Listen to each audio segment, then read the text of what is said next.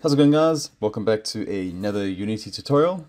So in today's video I'll be showing you how to create a custom button using Canva, where we will basically create a button using Canva. We'll then import it into Unity, then turn the image that we've created in Canva into a UI sprite, apply it to our button, and you can see here it looks pretty decent.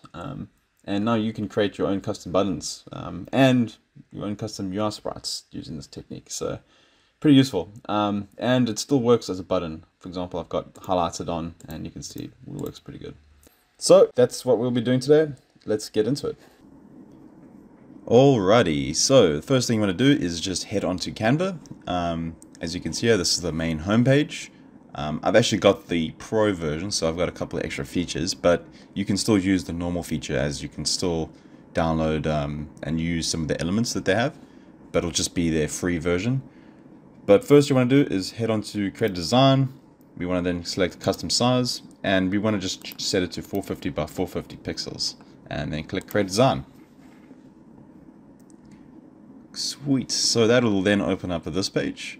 We want to then go to elements, and we can then just search button, and if we just go to graphics, you can see we've got a whole list of buttons to choose from here.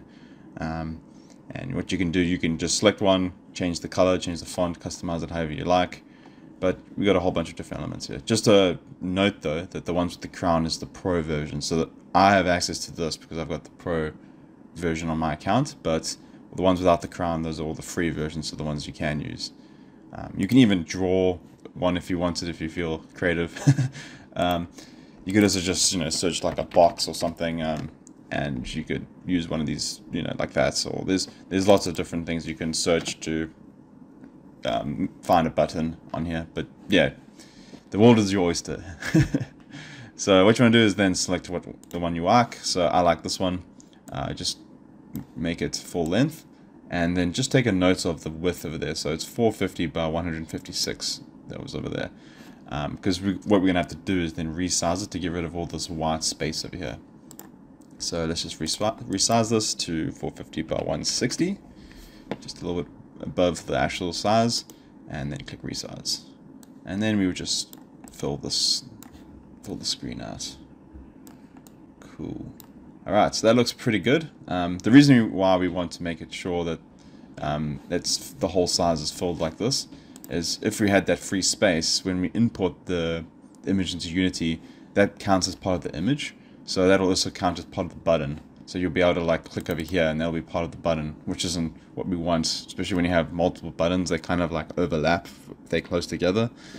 So what you want to do is kind of make it like this. So this entire thing over here is exactly what the button would look like. Cool, once we're done with that, you want to just go share, go download, make sure it's a transparent background, and then just click download.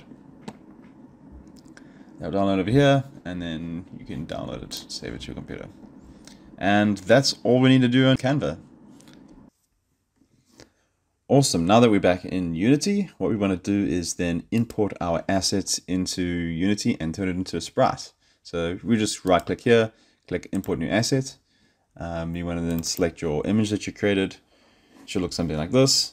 We then select the image and then go for where it says texture type, just change it from default to 2D and UI Sprite, and then click apply. And as simple as that, we've just created a Unity sprite from our image. So the next thing to do is go into our scene. We want to then go UI and add a button text mesh pro. It should look something like that. We then select our button, and we can just simply drag our newly created sprite into the source image over here. And bam, just like that, looking pretty good. We can then change the text, something like play. Maybe we can just change the height a bit so that play fits in there. So let's make that 45. And yeah, everything looks pretty decent. We can change all this button interaction stuff. For example, the press color, we can make it green. It'll all work like a normal button. For example, if we then go click play, it actually changed the whole image's color. So everything works pretty well. And that's about it, eh? What you can also do if you knew exactly what your text was going to be and it wasn't going to change, you could actually add the text to this button. So we could get rid of this this text mesh pro text here, and we can just have everything within the image, and it would still work. But if you were to change the text for whatever reason on your button, it's better just to keep this text object.